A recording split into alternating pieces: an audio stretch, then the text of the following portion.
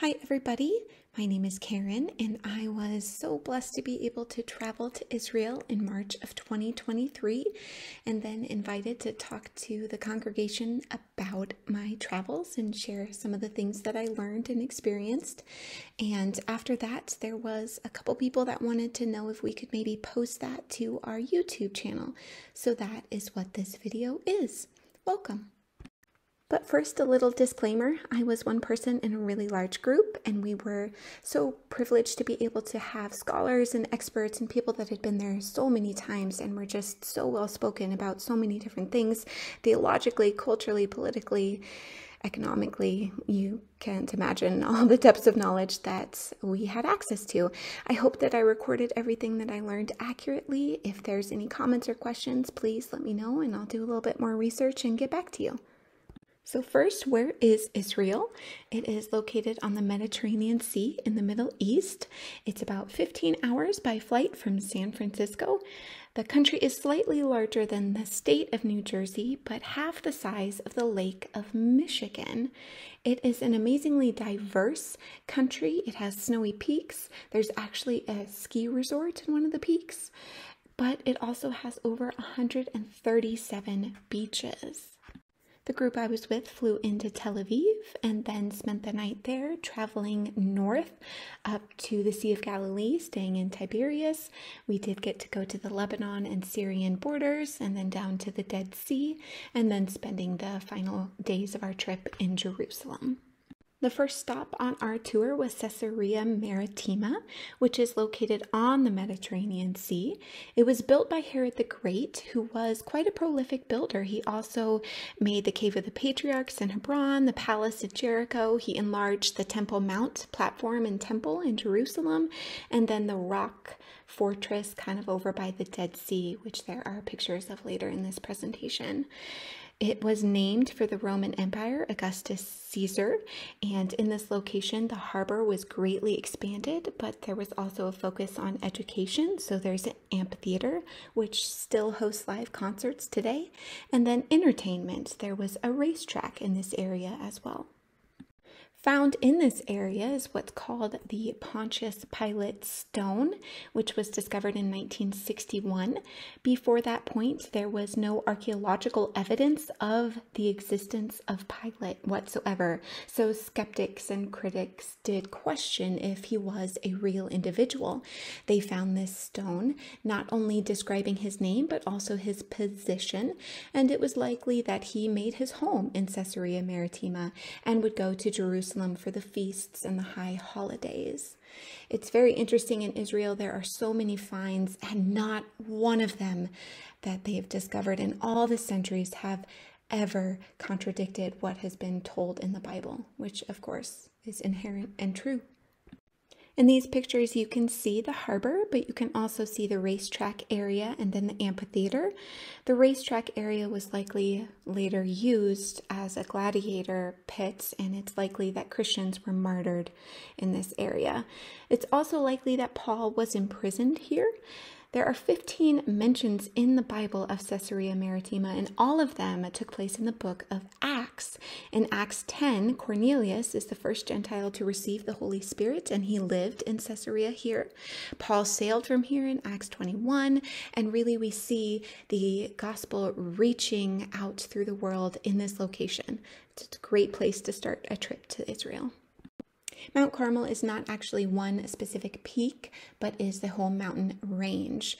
And this is approximately the location in which Elijah called down fire and had his showdown between the false gods and prophets and, of course, our true and mighty and powerful God. In 1 Kings 18:21, he asks, "How long will you go limping between two options? If the Lord is God, follow him, but if Baal, follow him." In addition to being the place where Elisha called down fire and had that confrontation with the false prophets, this area was also very prominent in the book of Judges. So to the left, kind of mid-quarter of this picture, that is the approximate location of one of the battles, Deborah and Jael. managed. And then over on the right side of the picture, that is kind of the Gideon Spring area, where God decreased Gideon's army all the way down to 300 to showcase his strength and his power. And then it was a kind of hazy day, but there is a little bump in the middle of that picture, kind of far in the distance, and that is actually Nazareth. So that is the place where Jesus grew up when they returned from Egypt. So just to imagine him in this lush and vegetative area, but so ripe with history, and hearing these stories and walking in these places and knowing the Bible and knowing that it's all real and he was the Word in flesh. It's quite a picture. It's quite an image. This is the area of Megiddo, or the Tell of Megiddo. It's about 60 miles north of Jerusalem and is a very strategically important location. There's kind of a valley there, so it's kind of higher up. It's very easy to defend, and so it was fought over a lot. Countless battles, the Egyptians, the Assyrians, the Greeks, even going into World War I and then the Arab-Israeli War in 1948. Very conflicted area.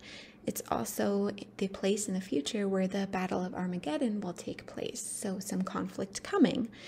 Historically, biblically, very significant. A lot of passages refer to this place, and it was likely where Solomon kept all of his horses. So that middle picture there is actually a manger, which would have been made of stone, not like the Christmas pageants we remember when it was made of wood, but a carved stone manger.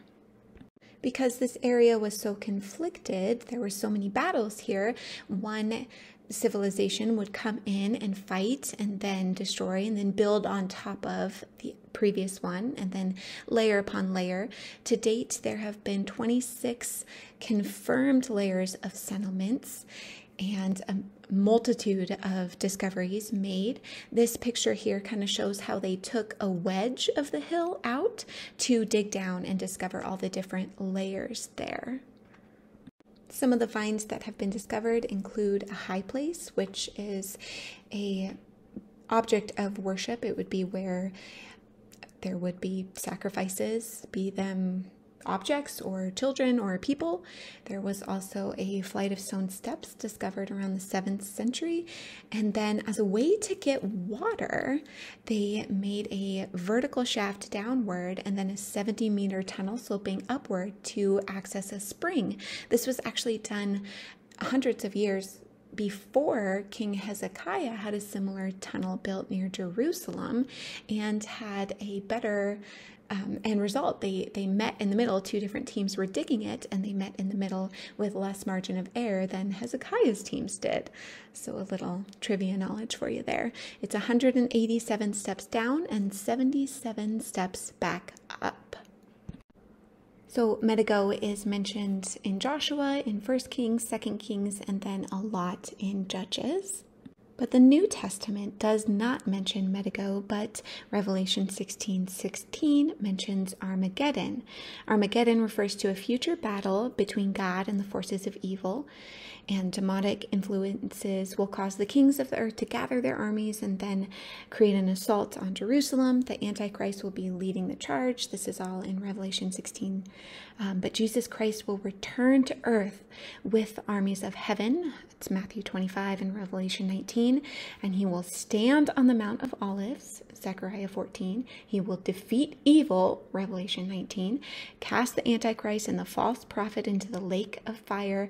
Bind Satan and set up his millennial kingdom on earth. That's Revelation 21-6. At Armageddon, Jesus treads the winepress of the fury of the wrath of God Almighty, and all things will be made right. Very significant place here. So these are just some pictures of the next morning dawn on the Sea of Galilee. One thing that I did not know traveling to Israel was how many different species of birds there would be. There's over 500 million birds migrating through the area to and from Europe and Africa and Asia each spring and fall. And Israel is a very strategic place where you can see all the different birds migrating and stopping and resting. And there's so many different species. It's just really amazing to sit and watch for a minute. This is the Mount of Beatitudes. It is the spot where Jesus is believed to have delivered his Sermon on the Mount. There is a church in this area that is octagonal, and it has one side dedicated to each of the Beatitudes, or the Blessed Be. Another translation of those words is the "Oh, how happy! Oh, how happy!" So next time you're reading Matthew 5, try to think of that. Oh, how happy. But it's a beautiful area. It is higher up and it overlooks the Sea of Galilee. Capernaum is about 3 kilometers away, and below this area is likely the location where Jesus taught the parable of the sower in Mark 4. Blessed are the poor in spirit, for theirs is the kingdom of heaven. Blessed are those who mourn, for they shall be comforted. Blessed are the meek, for they shall inherit the earth. Blessed are those who hunger and thirst for righteousness, for they shall be satisfied. Blessed are the merciful, for they shall receive mercy. Blessed are the pure in heart, for they shall see God. Blessed are the peacemakers, for they shall be called sons of God.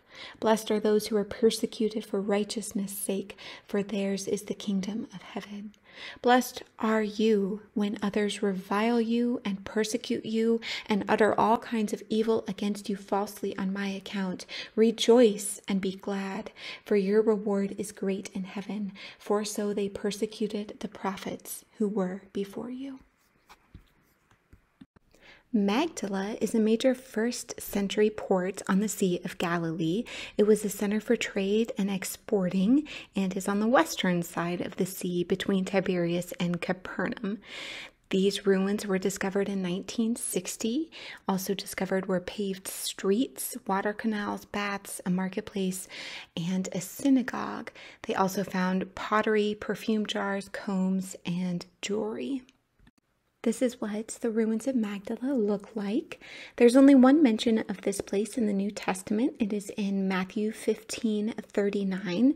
And after sending away the crowds, he got into the boat and went to the region of Magdala. Both Matthew and Mark say that Jesus preached in synagogues throughout Galilee, and Magdala was only 10 kilometers from Capernaum, where he based his ministry. This is the Magdala Synagogue. You can see on the right side, that would be part of the ritual purity baths, the living water that was channeled in so they could be ritually made clean. And then you can see on the left side, ruins of the actual synagogue. Now, rebels fortified the city in the first Jewish revolt in about AD 66 to 70. And there was a very huge bloody sea battle with the Romans right in this location. Because that battle was so bloody, there was nothing else built over these ruins because it was considered unclean. That's why we have these ruins preserved from the time of Jesus. It's really rare that there wouldn't be something else or multiple other layers of civilizations over the top of it, but because of that battle, we have these ruins, and it was very likely that Jesus taught here. Here are a few additional pictures of the Magdala Synagogue. During this time, it was custom for the rabbi or the teacher to sit during a teaching and the students to stand. So you can picture Jesus sitting here and giving teachings. This is the area of Capernaum where Jesus called his home. It was also the home of some of Jesus's disciples, Peter, Andrew, James, John, and Matthew. Unlike the synagogue at Magdala, this synagogue here was likely built well after Jesus' time. However, the foundations it was built upon, this newer one was built upon, that was likely a synagogue in which Jesus taught, specifically mentioned in Mark 1 and then later in John 6 when he gives the I am the bread of life lesson.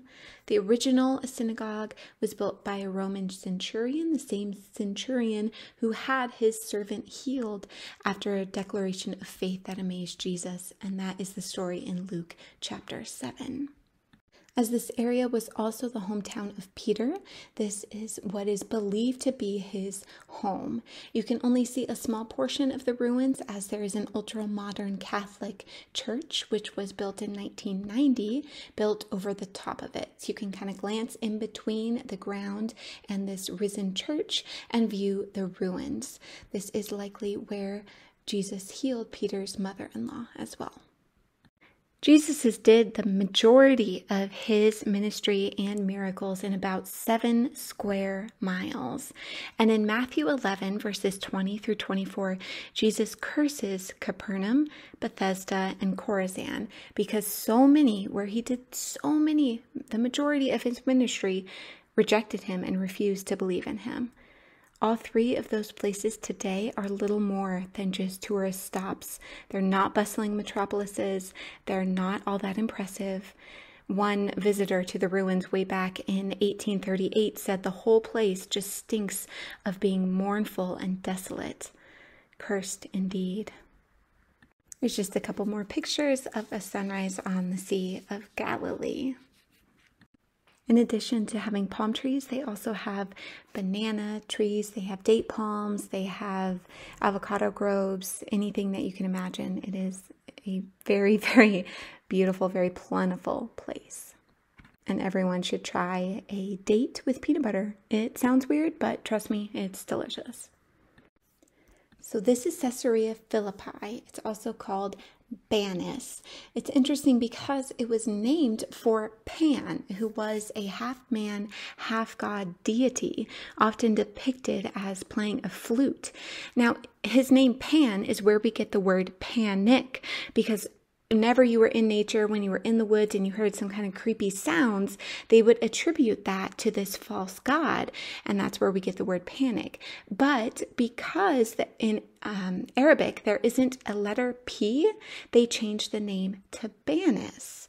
Now this area is about 25 miles north of the Sea of Galilee, and Jesus came here exclusively to give one teaching. He here asked his disciples, Who do people say that the Son of Man is? This is in Matthew 16. Now, this area was a huge area for practices of false gods. There were false temples here. There was an altar. There was a lot of just really terrible practices going on here. It would be almost the equivalent of Vegas. It had a reputation, not a good reputation, but it had a reputation. And yet this is the location that Jesus went out of his way to go and to ask his disciples, who do people say that the Son of Man is? And it is also a very rocky area. You can kind of tell in that picture how many huge boulders there are. So surrounded by these rocks in this area of gross and rampant pagan worship, Jesus founds his church not on Peter, on any man, and Peter's name actually means pebble, but on the foundational truth that Peter, through the power of the Holy Spirit, declares. Who do people say that the Son of Man is? You are the Christ, the Son of the living God. This is the area where Jesus founds his church. He's not like John the Baptist, who was coming baptizing in fire. He's not like Elijah, who had the power of signs. He's not like Jeremiah, who had tender-hearted, weeping, compassionate care. He is the Christ, the Son of the living God. A couple other cool sites and stops. We visited the border of Lebanon and the border of Syria and spent a lot of time talking about the history of Israel and the inaccurate representations of Israel around the world, especially around current events and conflicts. We talked a little bit about armed services and things like that. Additionally, we traveled to the Jordan River, which is the picture on the right there, and we participated in baptisms. This is the area of Beit Shean, which is a strategic junction between the Jezreel and the Jordan valleys. It's about 8 miles south of the Sea of Galilee and is the most extensive archaeological site in Israel. It's a huge area. It is biblically significant as this is where the Philistines fastened Saul's body. They put his armor in their temple and they fastened his body to the wall here after he fell on his sword. This is the story in 1 Samuel 31. It's also mentioned in Judges. It was a bustling city in the time of Jesus, and he would have known about it, very likely. And it was so bustling until about the 4th century. It was destroyed by an earthquake in the year 749. Some of the discoveries here include a 3-tiered theater, which is that larger picture there. It seats about 7,000 people. There is also an amphitheater which holds about 6,000, where gladiators were made to compete against each other and animals and entertain soldiers. That was actually located out of the city, so the city would not be unclean. So that was a little bit of a walk away from this area. Some other discoveries in this area was a very complex bath and gym system. There was a decorative fountain, a lot of columns, streets, buildings, roads, things like that.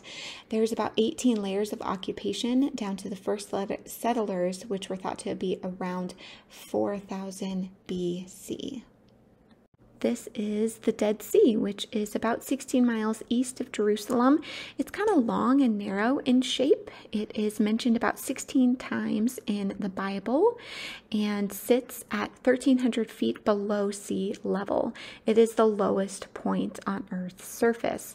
It also has unusually high salt content at about 26%.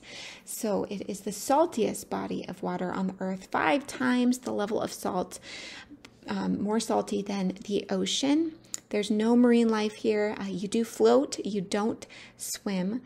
But the crazy thing is that the prophet Ezekiel foresaw a time in which the Dead Sea's toxic, salty waters would be transformed into a fresh river of life flowing water, flowing from the throne of God. And he talks about that in chapter 47, verses 8 through 12 of his book. In recent times, however, the Dead Sea has been shrinking because the waters are evaporating faster than the inflow from the Jordan River and the other streams. So it loses approximately 3 feet of coast, or 3 feet of coast are exposed each year as it is shrinking that much. This is Masada, which is a rock top fortress overlooking the Dead Sea. Herod the Great built it as kind of a refuge, a place of rest for him. It is elaborately designed and has 3 different tiers. The fortress has 3 different tiers cascading down the face of the cliff, and each tier is connected by a staircase which is cut into the rock. This is the view from the gondola going up to the top of the rock fortress. These are more pictures of Masada, the actual rock top fortress, which overlooks the Dead Sea. Here there were elaborate bathhouses with even a pool, and then a hot room with the floor suspended on low pillars, allowing hot air from a furnace to be circulated under the floor through clay pipes in the walls, kind of to create a spa-like experience. Still in the Dead Sea region, we traveled to En Gedi, which is now a nature preserve. It has always been an oasis in the desert. It's west of the Dead Sea, and this is where David fled from Saul. He was running from Saul for about 10 years of his life, and he hid in En Gedi for some of that time. This is also where he hid in the caves when Saul then went into one of the caves and David cut off a portion of his robe. And is also where he probably wrote Psalm 57, Psalm 63, and Psalm 142, all Psalms of David. En Gedi also means spring of the young goat, and there are ibex goats in this area that have the ability to climb up the rock and balance on very, very small, very narrow ledges. It is also a place of a lot of different types of vegetation. So the tree on the left there, that is actually made with thorns. It has very large, sharp thorns and was likely the type of branches that they used to make into a crown for Jesus during his crucifixion. En Gedi is also important in the end times. In the future, En Gedi will witness the miraculous renewal of the Dead Sea, which we just talked about was so full of salt. And yet Ezekiel prophesies that the Dead Sea will become a freshwater body teeming with life. So we're looking forward to that restoration and Jesus coming. These are a few pictures of different blooms and flowering plants in the desert, and it just really made me think of Isaiah 35, which is talking about the restoration of Israel by God. And the promise was true in the immediate terms when Judah was restored after the invasion of the Assyrians. And it was true again in 1948 when modern-day Israel, who turned the wilderness and the wasteland into productive farms after they were established as a country, and the desert began to blossom like a rose. And the promise will be true again in the ultimate fulfillment of the prophecy when God restores the whole earth, the whole world, at the end of the Great Tribulation. So it's Isaiah 35:1. The wilderness and the dry land shall be glad. The deserts shall rejoice and blossom like the crocus. It continues on with beautiful language, and just God's beauty is reflected even in these desert flowers. And these flowers too, the red poppies, were in blossom when I was there. And then those are daisies near the old city of Jerusalem. In the Middle East, in Jerusalem, you have to have pictures of camels. So this is a grouping of camels that we saw on the way up to Jerusalem. No matter where you are coming from, you are always going up to Jerusalem. You are ascending to Jerusalem. It is a higher elevation. It is kind of set on a hill, but that's just the language that you always use. You also speak or sing the Psalms of Ascent when you are traveling to Jerusalem, and that is Psalms 120 to 134. Next up is Jerusalem, which is a city of great importance to the Jews. This was the city King David made the capital. It's where the temple stood, and that contained the Ark of the Covenant. For Christians, this location is significant as it is where Christ died, was buried, and rose again. It's also where he is coming back, and it is the birthplace of the church. The Bible, both the Old and New Testament, mention Jerusalem several hundred times. Muslims believe Muhammad ascended to heaven from the Temple Mount. They also believe that Abraham attempted to sacrifice Ishmael, not Isaac, in and around the Temple Mount area, but never once is Jerusalem mentioned in the Quran. At Jerusalem's heart is the walled city, divided into 4 different quarters: the Muslim quarter, the Christian quarter, the Jewish quarter, and the Armenian quarter. And the Muslim quarter is the largest and most populated. It includes the Temple Mount, the Dome of the Rock, the Pools of Bethesda. The Christian quarter contains the Church of the Holy Sepulchre. The Jewish quarter contains access to the Western Wall. The Armenian quarter has a couple of different museums in it, so different places to visit in each of these walled quarters inside the actual walled portion of the city. Jerusalem is a very religious place, very cultured place, with over 1,200 synagogues, more than 150 churches, which represent 17 denominations, and more than 70 mosques. It's a very interesting experience to walk around and hear both the Muslim calls to worship, but also prayers being spoken in Aramaic, in Hebrew. There's Greek, different translations being offered there as well. These are just a collection of different pictures from Jerusalem. The top gate picture is the gate into the Muslim quarter. There were just a herd of goats walking around, so that's always a fun picture.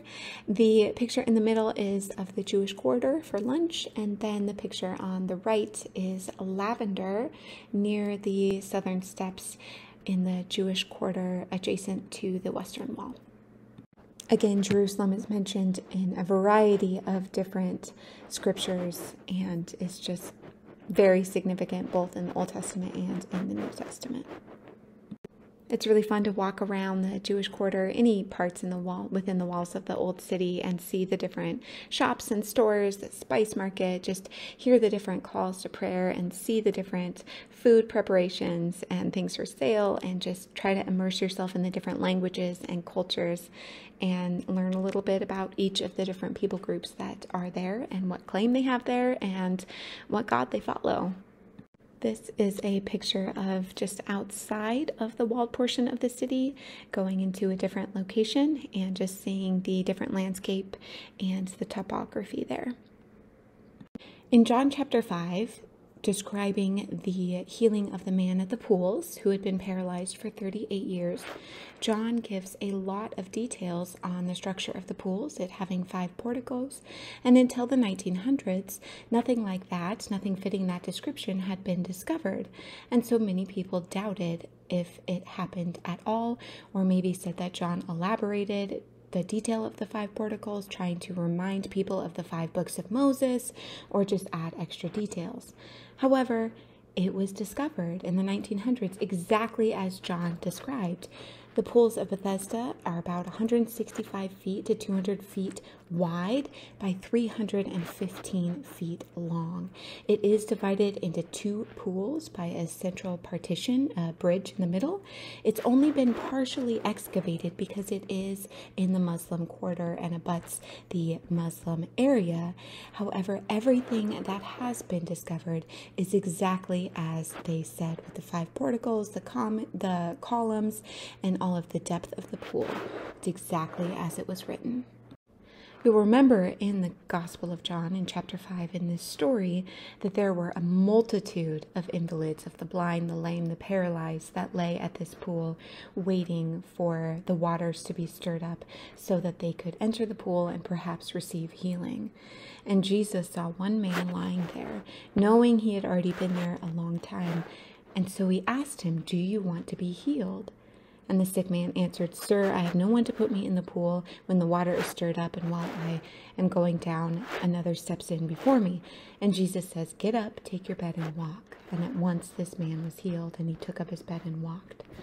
Jesus only talked to one person, it's only recorded that Jesus talked to one person, healed one person among the multitudes here. And that's sometimes a really hard lesson because we're all praying for things, but maybe today pray, who could be that one person in your life that God is directing you to talk to, you to engage with, you to show the Father's love to, you to ask questions and develop a relationship and shine Jesus' light to?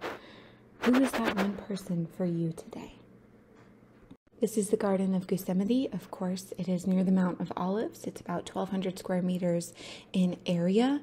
It was well known to the disciples. It is a very close path to the temple. It was also 2 kilometers away from the location in which they shared the Passover meal in the upper room. And because that was a holiday, a Sabbath, you were not allowed to walk more than 2 kilometers at one time. So it's very likely that they knew of this area and would rest here before they continued on in their journey. The name in Hebrew means oil press, and just meditate on that for a little bit. Garden of Gethsemane, where Jesus went to pray, where the disciples fell asleep 3 times. To press olives means to put an amazing amount of pressure. Press down. And that's what Jesus felt here in this area. He was praying so much. He was praying blood, drops of blood, sweating blood. He was under such indescribable pressure. And yet the disciples fell asleep. And yet the disciples fled. And yet we forget. We forget what he did for us. So let's remember that, not just when we're in this place, this beautiful place filled with really old olive trees, but always let's remember what he did for us. Inside the walls of the city in the Christian quarter is a place called the Church of the Holy Sepulchre, which is one possible location of the tomb of Jesus. This is another. It's called the Garden Tomb. Now, according to scriptures, Jesus was crucified in a place called the Skull, which is Golgotha in Aramaic. And in the mid-19th century, several Christian scholars suggested that there was a rocky hill area, which can be viewed from this garden, the Garden Tomb area, that could possibly be the place where Jesus was crucified. They noted the proximity to the main city gate. It was outside the walls, so the city would not be unclean with the dead bodies of the criminals, and yet it was near the road so that anyone entering in would be warned, and the passerbyers mocked Jesus. We know that from the Bible. So this is a possible location of both the crucifixion, the hill on which Jesus died, but also the Garden Tomb area as a place where he was entombed. So in John chapter 19, it says, "At the place where Jesus was crucified, there was a garden, and in the garden a new tomb in which no one had ever been laid." Archaeological evidence, including an ancient wine press, which is the picture here, suggests that this place, the Garden Tomb, was a garden in those days, and inside the garden was an ancient Jewish tomb, perhaps the empty tomb of Jesus. This is a picture of the outside of that tomb. There's a lot of things that you can notice about it, but I just encourage you to just contemplate what happened here. It might not have been at this exact location, but it's probably within about 2 miles. So it could not be here, but it still happened. And in this area, you can walk in to the tomb, and I can testify that it is absolutely empty. He is not there. He has risen, just as he said. Outside the walls of the city is something called the City of David. So when David originally tried to make Jerusalem the capital, he didn't live where the walls are now, where the Temple Mount is. Instead, he lived on a ridge very close to it, adjacent to this area. King Hezekiah and Josiah also probably lived here, along with Isaiah and Jeremiah. In 2 Samuel 5, this is where King David captured the fortress, and it's about a 12-acre area where he established his capital and a tent for the ark before Solomon later made the temple over just a little bit to the north. This is a view from what's now still called the City of David. And archaeologically in this area, they found a dozen of clay seals. Some of the seals have names confirmed from the Bible. They're also mentioned in Jeremiah chapter 36 and in 1 Chronicles 9. One even contains the name Bethlehem, which is the first mention of this ancient city outside of the Bible. So there have been a lot of very cool discoveries here in this area in the City of David. And it's also an interesting vantage point. You can kind of see the Arab area outside of the walls of the city at this point, and you can see how Jerusalem is set on a hill and there are different valleys. You can kind of understand the lay of the land a little bit better here. The other fun thing to do in the City of David is explore Hezekiah's tunnel. Now, this was cut under the City of David in about 701 BC under Hezekiah's leadership as a result of conflict with the Assyrians. He needed to shore up a supply of water so that it could be easily defended and they could have good water supply even if they were under siege. The tunnel is about 1,750 feet long, curving and weaving. Two crews were cutting in different directions and meeting in the middle. So the first portion of the tunnel is very short, and the other section they were digging a little shallower and had to kind of redo it. So that one's a little bit taller. It was cut to bring water from Gibbon Springs in the Kildren Valley into Jerusalem. It was cut by two crews working in different directions. You can still see the pickaxe marks, and it is still a wet tunnel, so there is water flowing through it today. So the tunnel is it averages 23.5 inches wide and 6.5 feet tall. I ducked quite a few times and I am not 6.5 feet tall. It is also a wet tunnel, so when you step in, the water when I was there went well above my knee. It was surprisingly not cold, the water, but continued through the length of the tunnel and was about calf or ankle height. It is amazingly dark, so you have headlamps, you have flashlights, and you are just amazingly underneath the city in an area in which they built out of necessity hundreds and hundreds of years ago. This is a picture from the southern steps showing the Mount of Olives, which is on the east side of Jerusalem. Biblically very significant. David fled over there. Solomon turned away from God there. Ezekiel and Jeremiah had visions there. Jesus traveled there a lot. It is where he foretold a lot of things. He prayed there. He ascended to heaven from the Mount of Olives, and he will reappear there. So in Jewish tradition, the Messiah, not Jesus in Jewish tradition, will descend from the Mount of Olives on Judgment Day and enter Jerusalem through the Golden Gate, which has now been blocked over as a way to keep the Messiah out. That won't stop him. But for this reason, Jews have often sought to be buried on the slopes of the Mount of Olives, thinking that as the Messiah descended from the Mount of Olives to the Gate of Mercy, the beautiful gate, the Golden Gate, that he would catch them and take them with him. As Christians, we know the Mount of Olives is where he will appear, but it's also really interesting to just pause for a second and think about the southern steps. Now, the southern steps were an access point to the Temple Mount area. It is access to the courtyards up there. So you wouldn't just immediately enter the temple, you would enter into the courtyards after going up the southern steps. They are spaced unevenly, so you cannot run up them. You have to deliberately walk, take your time, contemplate what you're doing, where you're going, who you're worshiping. You can't just rush about it without thinking about it, or you'll trip and fall.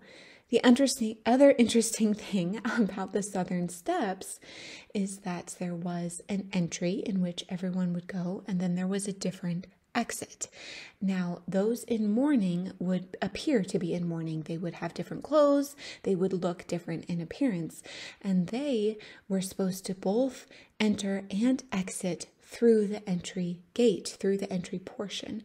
And the purpose of that was so that the people entering up the steps would see them, would recognize that they are in mourning, and would remember to pray for them when they got to the temple. So they would be fresh in the people's minds. So I just contemplate that. I just remember that. Who is God placing in my mind? Who is God placing in my path that I can remember to pray for as we all earnestly wait with anticipation and with hope for him to come back to appear again on the Mount of Olives? So this is the western wall. It is a portion of the retaining wall that would have held up the courtyard area to the Temple Mount. It's not the wall of the temple itself, but a wall of the courtyard further away from the temple. But it is what the Jewish individuals, the Jewish people, have access to right now. It is still standing, and it is a place of worship and pilgrimage for the Jews. It is a place of prayer. Sometimes it is called the Wailing Wall, but it can also be a place for celebration, bar and bat mitzvahs. About 1 million notes are left in the Western Wall every year, prayers written down and then placed into the stone crevices. The Israeli Postal Service actually has a special letters department in which if you mail a letter to God, they will take it and place it in the cracks of the wall, which is rather kind service. So if you can't go yourself, you can always mail a letter to God circa the Israeli Postal Service, and that will be placed in the Wailing Wall, in the Western Wall. The picture to the right here is of the Robinson Ark, which we'll talk about in just a minute. Just notate that picture. So again, the picture on the right on this slide is what could have been the construction of what is now the Robinson Ark. It was a staircase to go up to the courtyard area. And so here's another different vantage point of the Western Wall. Today, the highest point in the exposed section is about 131 feet tall, and most of the stones weigh between 2 and 8 tons. The biggest stone is estimated at 570 tons. The previous slide, that was a picture of the wall from the prayer plaza. The plaza separated men and women, where you go and pray, where you place your notes of prayer. And that has 29 stone layers exposed above ground. It is a total of 46 layers of stone. So that gives you an idea of how tall this area was. 17 layers are under the earth. The above ground section reaches the height of about 62 feet. However, it would have been about 104 feet tall. This portion here could have been about 197 feet tall. This is just another picture with a person in the foreground to show you the size of the stones, again estimated to weigh between 2 and 8 tons each. In the destruction of the temple in AD 70, they were overturned, and so all the rubble that you see in these pictures that was a conscious decision to leave those there to remember the destruction of the temple. And you can see the size of it. You can see and imagine how grand this area once was and how complete was its destruction, just as Jesus foretold, not a stone left. This is an artistic rendering of what the Temple Mount could have looked like. Of course, it is referenced a lot in scripture. You can see the ark, so the Robinson Ark, and then the stairway. You can see the retaining kind of wall area, the white building in the background there in the corner. That would be the actual temple. It is a very large area. This is an artistic rendering of what the Temple Mount could have looked like. Of course, it is referenced a lot in scripture. You can see the ark, so the Robinson Ark, and then the stairway. You can see the retaining kind of wall area, the white building in the background there in the corner. That would be the actual temple. It is a very large area. This is another picture taken from the Southern Steps area, and just a little bit more background information about the temple. The temple that Jesus knew was rebuilt by Herod the Great, who we remember also built the Caesarea Maritima amphitheater that we talked about in the beginning. He and some other things as well. He was a prolific builder, but Herod extended the Temple Mount area on the north and the south and the west and created just a bigger area there as well. Since the Christian era began, Jerusalem has been ruled by the Roman Empire, first Rome, and then the Byzantines, and then Istanbul, Persians, Arab Muslims, Crusaders, Muslims again, Egyptians, Ottoman Turks, and then from 1917 to 1948, the British.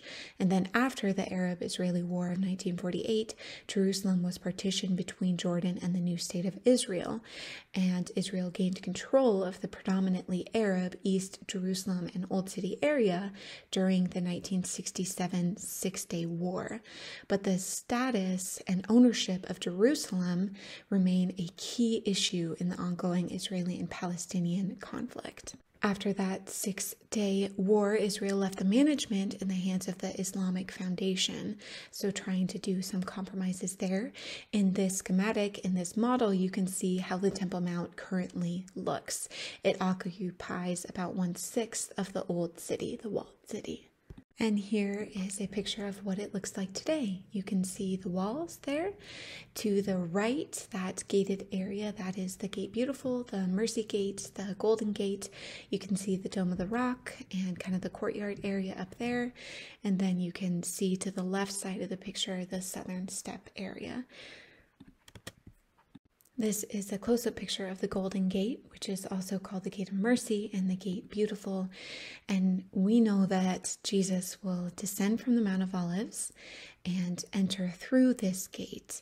To stop him, the gate has been bricked over, it has been cemented over, and a Muslim cemetery has been placed in front of it, thinking that the high priest, the Messiah, would not want to become unclean by passing by a cemetery, a graveyard by dead bodies.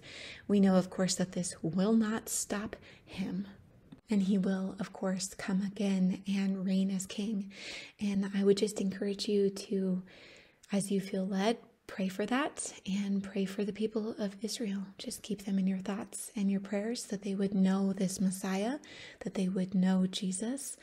The Lord your God is one, and he is the Son of God, our mighty Savior. This picture was taken near sunset from Mount Scopus, which is where we get the word scope. It gives you a full scope, a full view of the horizon of Jerusalem. And I just want to pause right now and say thank you for allowing me to share this with you. Thank you for praying with me for the state, for the country, for the people there, and for praising God for all that he has done in this area and all that he will continue to do, both to these people and everyone that recognizes him as Savior and Lord. Thank you very much. Shalom.